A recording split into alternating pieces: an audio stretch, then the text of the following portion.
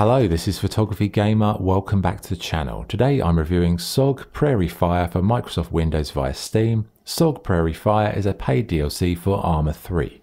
In this creator DLC you play as a member of a covert special ops unit.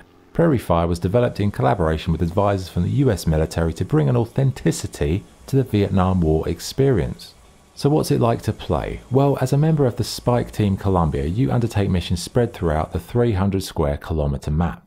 Missions start at one of the 6 forward operating bases where you've got to gear up for the mission ahead. Choosing your loadout is key as the equipment you take will weigh you down, which has a bearing on your stamina, with dangerous implications when traversing the terrain.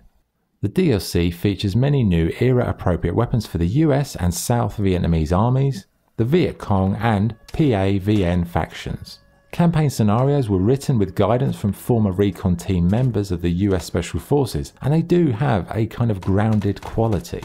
You'll be carrying out covert ops, locating enemies, blocking convoys, saving comrades, or just destabilizing opposing forces on the Ho Chi Minh Trail.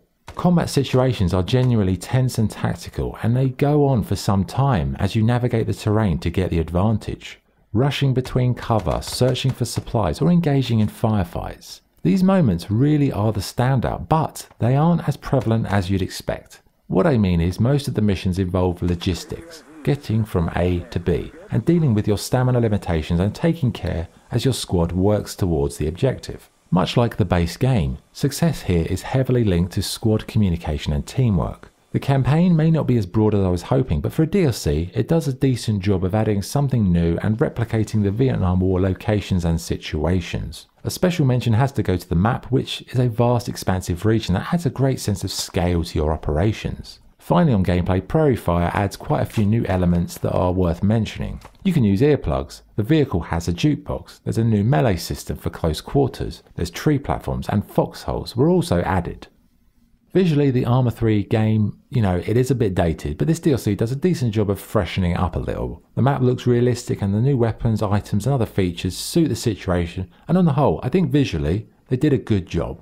The voices range from the well-suited to ones that felt very unnatural. The music, there's high moments, yes, but there's also tracks that really didn't suit very well. And I'd also say the volume leveling is a bit off, like the music's too loud, the voices are too low, so, things felt like they weren't quite balanced correctly at times, not always, just here and there.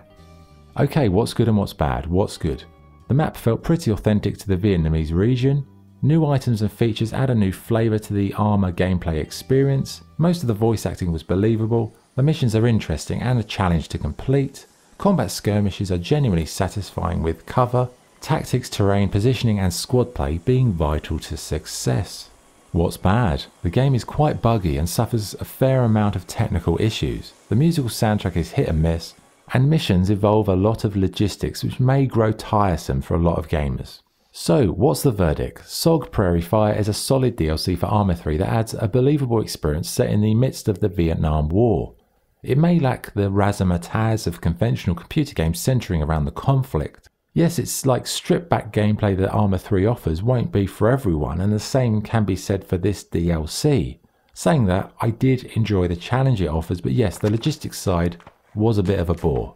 It may add realism, dealing with stamina, travelling long distances, etc.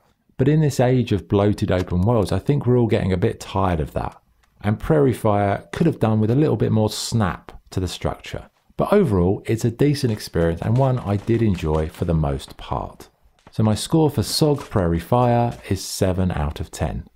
Okay, that's the review. Thanks for watching. If you enjoyed the video, please like and subscribe. This is Photography Gamer signing off. Thank you.